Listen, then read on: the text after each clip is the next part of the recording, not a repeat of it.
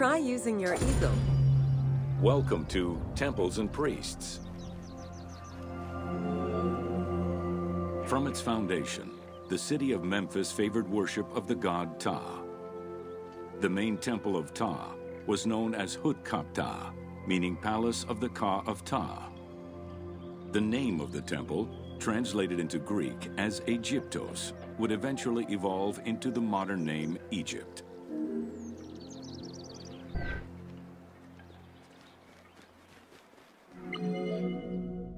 Temples were the center of religious, political, and economic life in ancient Egypt. These sacred places were viewed as the literal home of the gods and goddesses. As such, every aspect of them required care and reverence, all of which was accomplished through elaborate ritual.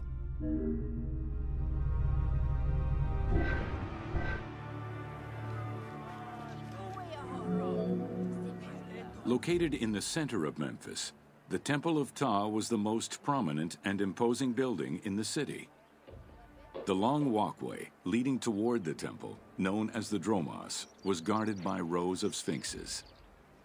The entire sacred area was designed to keep the statue of the god protected, deep within the sacred enclosures that surrounded it.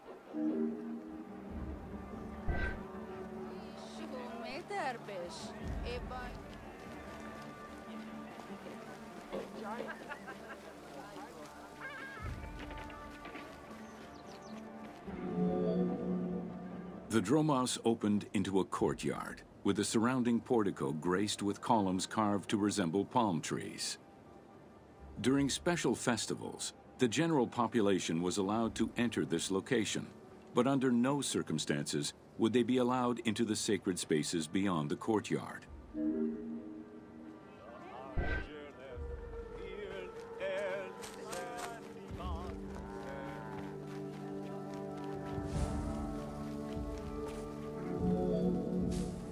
The Memphis Alabaster Sphinx was discovered in 1912, almost completely buried in water and sand.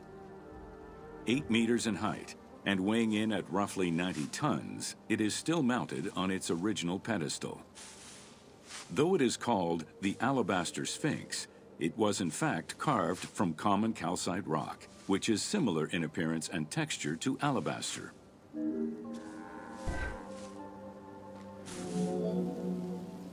Erosion has destroyed the original engravings, making it difficult to determine when it was created.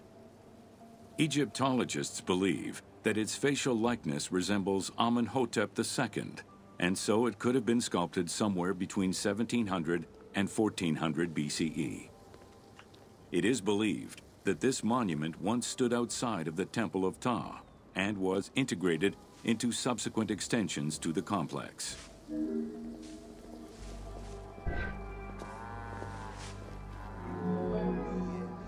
The size of the imposing sculpture reflects the importance it had to the temple during the New Kingdom.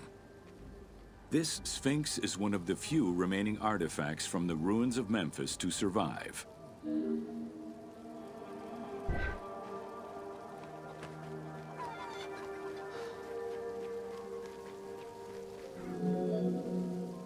In Egyptian culture, some animals were associated with gods, while others were considered to be living gods. The Apis bull was believed to be a divine entity. The earliest mention of the Apis bull in ancient Egypt goes back as far as the first Egyptian dynasty.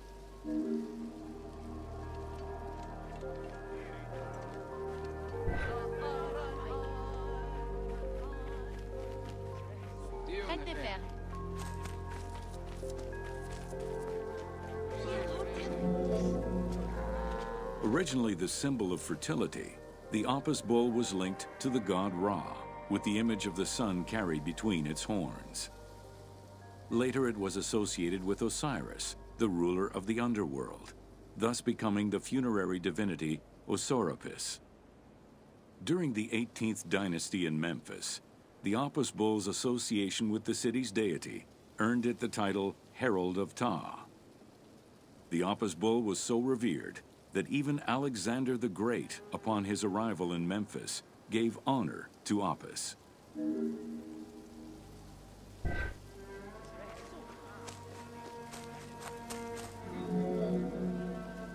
The Apis bull lived with its harem in a sacred barn located in an enclosure in the Temple of Ptah. Each bull bore 29 signs representative of its divinity. Among them, the bull had an eagle-shaped mark on its back, a double tail hair, and a scarab-shaped mark under the tongue. The signs were intended to correspond with the lunar cycle. After its death, Egyptians would search for its reincarnated form among the livestock.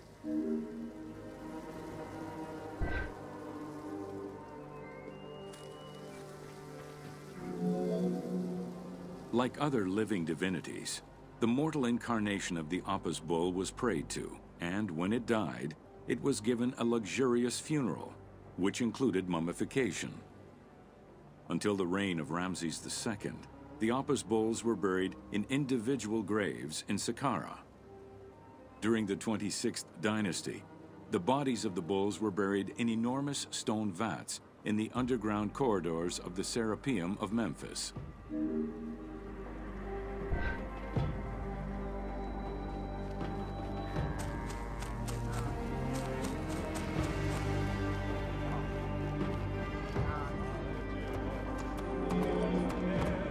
Ancient Egyptians believed that temple rituals were essential to maintain order in the cosmos and allow communication between humans and gods. The pharaoh was required to bring offerings as part of a twofold promise made to the gods: to remain a just ruler and to prevent chaos from entering Egypt.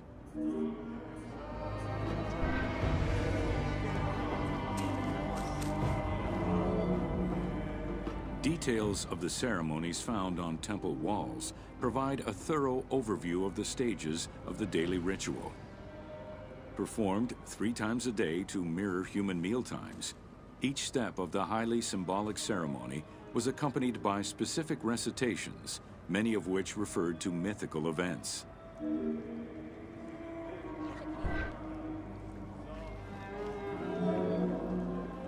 The high priest would first awaken the sleeping god with a chant. Then the seals of the shrine's doors were broken and the bolts drawn back. The act of swinging open the doors was a symbolic gesture where sight was granted to the deity. The priest would then bow and kiss the ground.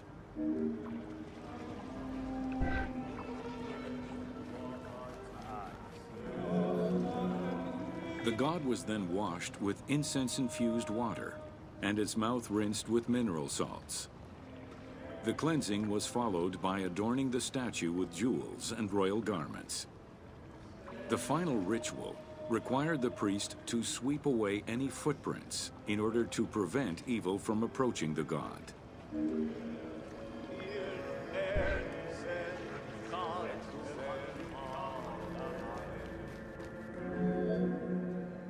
Heredity was the primary source of new recruits. Rarely was an outsider allowed this position. At the top of the temple hierarchy was the high priest. Each temple dedicated to a god had at least one high priest devoted to its care and service. During the Ptolemaic dynasty, one family held the position of high priest in Memphis for almost 300 years.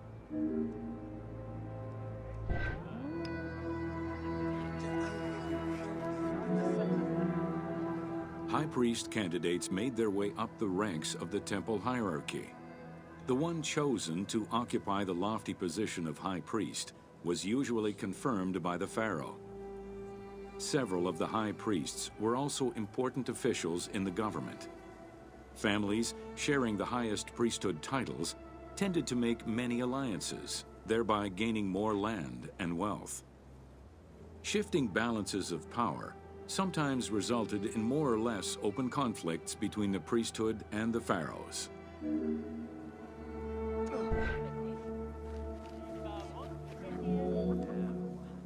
In the 21st dynasty, Thebes became the capital of an almost entirely theocratic government. The city was headed by king priests who spoke and governed in the name of the god Amun, in open opposition to the ruling pharaohs. These king priests caused a massive decentralization of power, known as the Third Intermediate Period.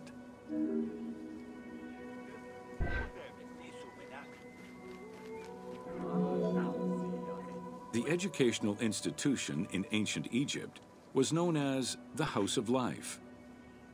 Attended by the offspring of the elite and the clergy, it was a place tailored to the social status of its attendees. The earliest references to this type of institution date back to royal decrees of the Old Kingdom.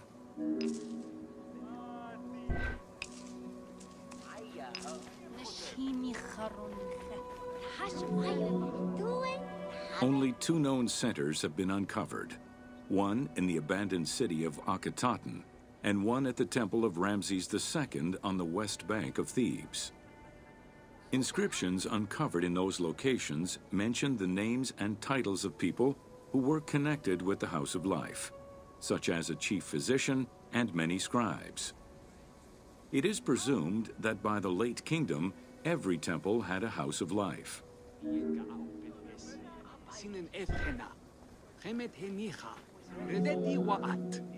The House of Life offered training for the elite, destined for occupations such as astronomers, doctors, veterinarians, diplomats, architects, translators, or theologians. Some institutions focused on specific disciplines, making them a central hub for the country.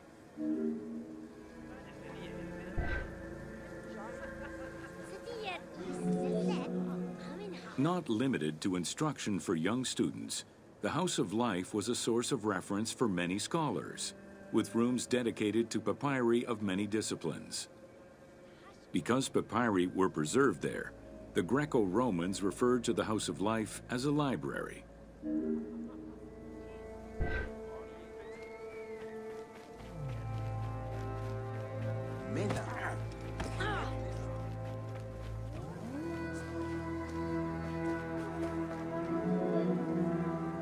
Ancient Egyptian economy was based on an unequal system of redistribution of goods. The state of Egypt collected the crops, and the temples distributed them throughout the provinces. Since the only people capable of counting and ensuring a fair redistribution were the educated scribes, this meant that the temples played a pivotal role in this process.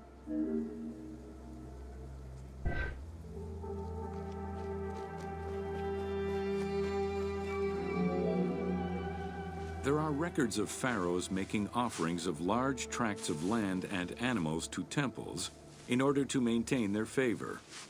Ramses III offered generous gifts to the temple of Amun in Karnak in such a manner.